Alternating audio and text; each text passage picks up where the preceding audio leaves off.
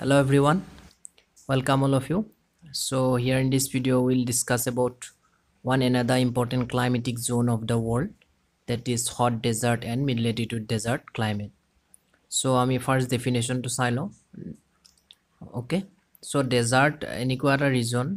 য'ত মানে কি হয় বৰষুণ বহুত scanty হয় rainfall আৰু তাৰ temperature বহুত high থাকে আৰু based on that the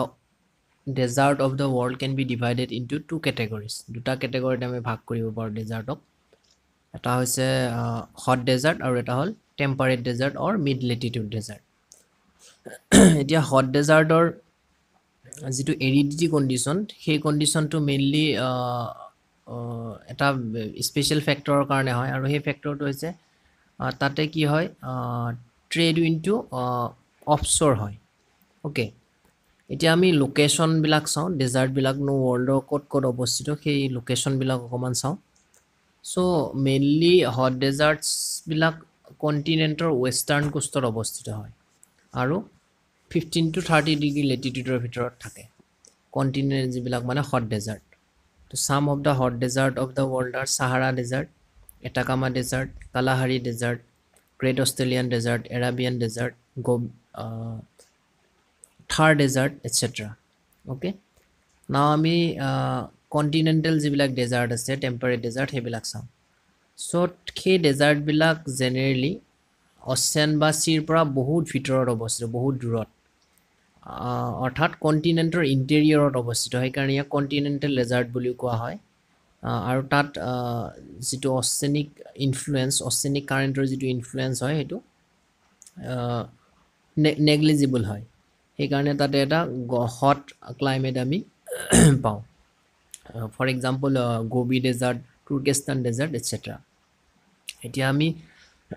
এই ডেজাৰ্টৰ ডেজাৰ্ট ক্লাইমেটৰ লগত এছ'চিয়েট হৈ থকা কিছুমান ফেক্টৰ চাওঁ. চ' ফাৰ্ষ্ট ৰেইনফল. তো ৰেইনফল জেনেৰেলি বহুত কম হয় ডেজাৰ্টত. It is approximately 4 inch to 10 inch চৰ ভিতৰত কি কৰে ভেৰি কৰে. আৰু ইয়াৰে মেইন কাৰণ বহুতকেইটা আছে, তাৰ ভিতৰত মেজৰ কাৰণকেইটা হৈছে এক নম্বৰ ইয়াত ট্ৰেড উইণ্ডটো অফশ্বৰ হয়. চ' 2 নম্বৰ যিটো ৱেষ্টাৰ্লি বোলা যিটো উইণ্ড আছে সেই উইণ্ডটো ডেজাৰ্ট লিমিটৰ আউটছাইডত ব্ল' কৰে, ঠিক আছে. আৰু থাৰ্ড ফেক্টৰটো হৈছে ইয়াত এয়াৰৰ ৰিলেটিভ হিউমিডিটি যিটো সেইটো অলমষ্ট নেগলিজিবল, প্ৰায় নাই বুলি ক'লেও কি হয় ভুল নহয়, ঠিক আছে. চ' হিউমিডিটি নোহোৱাৰ কাৰণে কি হয় তাত ক্লাউড ফৰ্ম নহয়, আৰু ক্লাউড ফৰ্ম নোহোৱাৰ কাৰণে কি হয় ৰেইনফল নহয়. চ' এইটোৱে হ'ল মানে ৰেইনফল নোহোৱাৰ বা ৰেইনফল কম হোৱাৰ মেইন এইকেইটাই কাৰণ, ঠিক আছে. এতিয়া আমি টেম্পাৰেচাৰ চাম. ডেজাৰ্টৰ টেম্পাৰেচাৰ জেনেৰেলি বহুত হাই থাকে. চ' ইট ইজ এপ্ৰক্সিমেটলি মোৰ দেন 86 ডিগ্ৰী ফাৰেনহাইট. আৰু কিছুমান অৱশ্যে কোষ্টেল ৰিজনত যিবিলাক ডেজাৰ্ট আছে যেনে এটাকামা ডেজাৰ্ট, নাম্বি ডেজাৰ্ট, সেইবিলাকৰ কোষ্টেল ৰিজনবিলাকত কি হয় মেৰিটাইম ইনফ্লুৱেঞ্চৰ কাৰণে টেম্পাৰেচাৰটো স্লাইড ভেৰি কৰে. যেনে তাতে আমি 60 to 65 ডিগ্ৰী ফাৰেনহাইটৰ ভিতৰত টেম্পাৰেচাৰ পাওঁ অনলি কোষ্টেল ৰিজনত, কিন্তু ইণ্টেৰিয়ৰৰ ফালে টেম্পাৰেচাৰটো বেছিয়ে থাকে, ঠিক আছে. ইয়াতে আৰু এটা ইম্পৰ্টেণ্ট কথা মন কৰিবলগীয়া, ডেজাৰ্ট ইক'চিষ্টেমৰ যিটো ডিউৰিনেল ৰেঞ্জ অফ টেম্পাৰেচাৰ, অৰ্থাৎ দিনৰ আৰু ৰাতিৰ টেম্পাৰেচাৰৰ যিটো ডিফাৰেঞ্চ সেইটো বহুত হাই থাকে. বিকজ নাইট টাইমত কি হয় ডেজাৰ্টত বহুত কোল্ড ক্লাইমেট এটা পাওঁ আমি, আৰু সেই ক্লাইমেট কোল্ড যিটো কণ্ডিশ্যন হয় সেই কণ্ডিশ্যনটো কেতিয়াবা এনেকুৱা হয় যে বিল' ফ্ৰিজিং পইণ্টত আহি যায় মানে, ঠিক আছে. আৰু ডে টাইমত কি হয় ছ'লাৰ মানে যিটো ৰেডিয়েশ্যন হয় যিটো ইনচলেশ্যন হয় সেইটো বহুত মানে হাই হয়. ডেটছ ৱাই তাতে কি হয় এটা হিউজ ডিফাৰেঞ্চ পোৱা যায় ডে আৰু নাইটৰ টেম্পাৰেচাৰৰ ভিতৰত. অ'কে, ইয়াতে আৰু এটা মন কৰিবলগীয়া কথা যে এতিয়ালৈ ৰেকৰ্ডেড হায়েষ্ট টেম্পাৰেচাৰ হৈছে 136 ডিগ্ৰী ফাৰেনহাইট ডেজাৰ্টৰ, আৰু সেইটো ৰেকৰ্ড কৰা হৈছিল 1922ত ৰেকৰ্ড কৰা হৈছিল. আৰু সেই টেম্পাৰেচাৰটো ৰেকৰ্ড কৰিছিলে আল আজিজিয়া ডেজাৰ্টত, যিখন ডেজাৰ্ট আছে চাহাৰাত অৱস্থিত, আৰু ই চাহাৰাৰ এটা পাৰ্ট হয়. ওকে সো এইখিনি টেম্পাৰেচাৰৰ বিষয়ে এতিয়া আমি ডেজাৰ্ট ইক'চিষ্টেমৰ লগত এছ'চিয়েট হৈ থকা যিটো ভেজিটেশ্যন কেনেকুৱা সেই বিষয়ে চাওঁ ঠিক আছে তো ভেজিটেশ্যন জেনেৰেলি বহুত লাক্সাৰিয়েণ্ট নহয় বিকজ তাত বৰষুণ কম হয় হট হয় ৱেডাৰটো চ' তাতে আমি ৰেইন ফৰেষ্ট বা ডিচিডুৱাছ ফৰেষ্ট এক্সপেক্ট কৰিব নোৱাৰোঁ অনলি কিছুমান তাতে সৰু সৰু গছ পোৱা যায় শ্ৰাব বুলি কোৱা হয় যাক তো যিবিলাকৰ কিছুমান স্পেচিয়েল কেৰেক্টাৰিষ্টিক আছে চ' সেই কেৰেক্টাৰিষ্টিকবিলাক হ'ল যেনে তাৰ ৰুটবিলাক গছবিলাকৰ ৰুটবিলাক বহুত দীঘল হয় চ' that it can পেনেট্ৰেট deep to the ground two in search of water number two হ'ল ইয়াৰ গছবিলাকৰ পাত নাথাকে চ' পাত থাকিলে কি হয় ইভাপো ট্ৰান্সপাইৰেশ্যন হয় ইভাপো ট্ৰান্সপাইৰেশ্যন এটা প্ৰচেছ যাৰ জৰিয়তে গছে ভিতৰত থকা পানীটো কি কৰে বাহিৰলৈকে কি কৰে বাছ মানে ভেপাৰ হিচাপত স্প্ৰে কৰে চ' সেইটো নহ'বৰ কাৰণে যাতে ৱাটাৰটো কনজাৰ্ভ কৰি ৰাখিব পাৰে তাৰ কাৰণে গছবিলাকৰ পাত নাথাকে নাম্বাৰ টু নাম্বাৰ থ্ৰী এইবিলাক জেৰ'ফাইটিক হয় অৰ্থাৎ জেৰ'ফাইটিক প্লাণ্ট বুলি কোৱা হয় এই প্লাণ্টবিলাকক অৰ্থাৎ ইহঁতে এই ড্ৰাউট কণ্ডিশ্যনৰ এডাপ্ট কৰিবৰ কাৰণে বহুত মানে সক্ৰিয় হয় ড্ৰাউট কণ্ডিশ্যনটো কি কৰিব পাৰে সিহঁতে এডাপ্ট কৰিব পাৰে অৰ্থাৎ যিকোনো কণ্ডিশ্যনত মানে জীয়াই থাকিব পৰাকৈ প্ৰস্তুত থাকে এই গছবিলাক ঠিক আছে আৰু ইয়াৰ ষ্টিম যিবিলাক ৰুট মানে যিবিলাক মানে কাণ্ড আছে সেইবিলাক বহুত ব্ৰড হয় আৰু বহুত ডাঙৰ হয় যাতে সিহঁতে কি কৰিব পাৰে তাতে বহুত পানী মানে বহুত সময়ৰ কাৰণে কি কৰি ৰাখিব পাৰে প্ৰিজাৰ্ভ কৰি ৰাখিব পাৰে ঠিক আছে চ' ইয়াৰ উপৰিও ডেজাৰ্টৰ পৰা কিছু নিলগত কিছুমান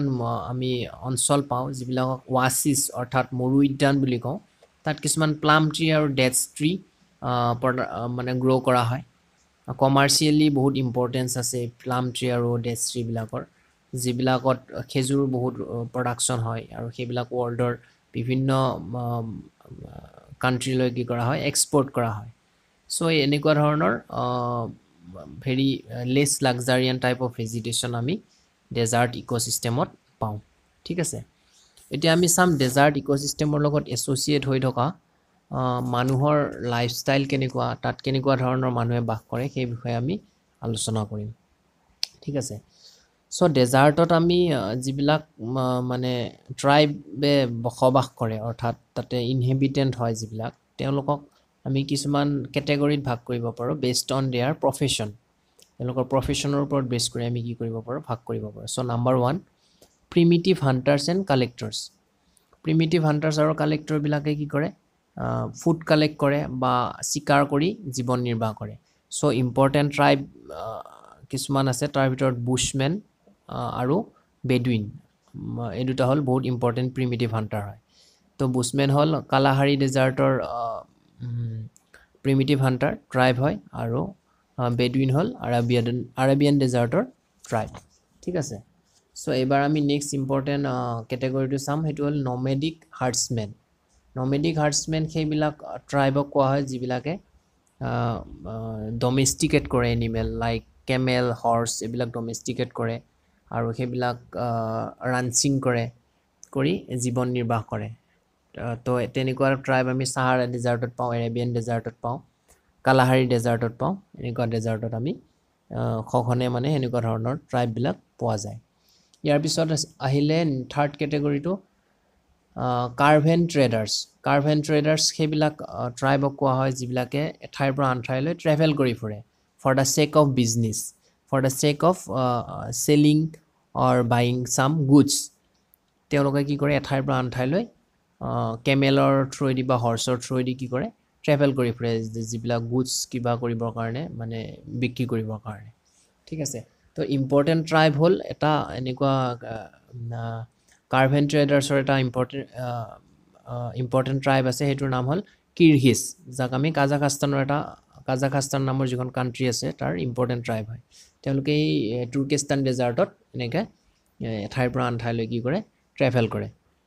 মানে বস্তু কিনা বেচা কৰিবৰ কাৰণে ঠিক আছে নেক্সট ফ'ৰ নম্বৰ ইম্পৰ্টেণ্ট কেটেগৰীটো হ'ল চেটেল কাল্টিভেটৰ্ছ So settle cultivators হল এনেকুৱা কিছুমান ট্ৰাইবস যিবিলাকে ডেজাৰ্টৰ যিবিলাক ওয়াসিস আছে অৰ্থাৎ মৰু উদ্যান তাত কিছুমান ইৰিগেশ্যন প্ৰসেসৰে বা ট্ৰেডিশনেল প্ৰসেসৰে কিছুমান সৰু সৰু মানে মাইনৰ কিছুমান ক্ৰপস যেনে বাৰ্লি বিনস হোৱাইট এইবিলাকৰ কি কৰে খেতি কৰে আৰু এই ট্ৰেডাৰ্স মানে প্ৰিমিটিভ কাল্টিভেটৰ্স বিলাক মেইনলি আমি ইজিপ্ট লিবিয়া এনেকে আফ্ৰিকাৰ কেইখনমান কান্ট্ৰিত পাওঁ ঠিক আছে সো এইখিনিতে মই আৰু এটা কথা কওঁ যে ওয়াসিস বুলি যেটো কথা কৈছিলো ওয়াসিস অৰ্থাৎ মৰু উদ্যান তাত বিভিন্ন ধৰণৰ খেতি কৰা হয় এই আৰু এই খেতিবিলাক কোনে কৰে এই প্ৰিমিটিভ যিবিলাক সেটেল যিবিলাক কাল্টিভেটৰ্স আছে তেওঁলোকে কৰে তাৰ ভিতৰত এখন ইম্পৰ্টেন্ট ওয়াসিসৰ কথা ক'ব গৈ আছো মই ইয়াতে এখন হৈছে টাফিলেটেড ওয়াসিস মৰক্কোত আছে আৰু এখন ওয়াৰ্ল্ডৰ ওয়ান অফ দা লাৰ্জেষ্ট মানে কি হয় ওয়াসিস হয় মৰু উদ্যান হয় তাত বিভিন্ন ধৰণৰ ডেটস ট্ৰি প্লাম ট্ৰি আৰু বিভিন্ন ধৰণৰ হোৱাইট বাৰ্লি এনেকা ধৰণৰ খেতিবিলাক কৰা হয় ঠিক আছে নেক্সট নাম্বাৰ 5 হল মাইনিং সেটেলাৰ্স মাইনিং সেটেলাৰ্স সেইসকল ট্ৰাইবক কোৱা হয় যিবিলাকে বিভিন্ন ধৰণৰ প্লান্টত কাম কৰে স্পেশালি কালাহাৰি ডেজাৰ্ট আৰু গ্ৰেট অষ্ট্ৰেলিয়ান ডেজাৰ্ট তাৰ পিছত এটাকামা ডেজাৰ্ট এই তিনিখন ডেজাৰ্ট বহুত মানে বহুত খনিজ পদাৰ্থ আছে মানে তাতে স্পেশালি গোল্ড আৰু কপাৰ আছে আৰু লগতে ডায়মণ্ডো আছে এই বিলাকত যেতিয়া ইউৰোপিয়ান বিলাক আহিছিলে ফাৰ্স্ট আফ্ৰিকা চিলি আৰু অষ্ট্ৰেলিয়াত আহি কেনে প্লান্ট বনাইছিলে এইবিলাক এক্সট্ৰেক্ট কৰিবৰ কাৰণে তেতিয়া তাত কিছুমান মানুহক নিয়োজিত কৰিছিল আৰু সেই মানুহবিলাকে কি কৰিছিলে এইবিলাক এক্টিভিটিত কি কৰিছিলে অংশগ্ৰহণ কৰিছিলে অৰ্থাৎ এইবিলাক এক্টিভিটি তেওঁলোকে মাইনিং সেটেলাৰ্স হিচাপে কাম কৰিছিলে এইখিনিতে এটা কথা কওঁ copper is one of the important কি হয় element of the earth and it is Chile is the one of the largest producer of the copper Chile copper বহুত production কৰা হয় আৰু চিলিৰ কপাৰৰ যেটো খনি আছে যেটো মাইন আছে হেতু কোট পোৱা যায় এটাকামা ডেজাৰ্টত বহুত প্ৰচুৰ পৰিমাণে মানে কি আছে এই ডিপোজিট হৈ আছে কপাৰ ঠিক আছে সিমিলাৰলি অষ্ট্ৰেলিয়ান ডেজাৰ্টত আৰু কালাহাৰি ডেজাৰ্টত ডায়মণ্ড আৰু গোল্ড যথেষ্ট পৰিমাণে পোৱা যায় তো এইখিনিয়ে হল ডেজাৰ্টৰ ইকোসিস্টেম আৰু লগতে ডেজাৰ্টৰ লগত এসোসিয়েট হৈ থকা মানুহখিনিৰ জীৱন নিৰ্বাহৰ পদ্ধতি সো ইয়াৰ বিষয়ে যদি আৰু ডিটেইলছত আপোনালোকে জানিব বিচাৰে তেনেহলে মেসেজ কৰিব মই নিশ্চয় পিডিএফ প্ৰভাইড কৰিবলৈ চেষ্টা কৰিম so till now thank U keep watching my channel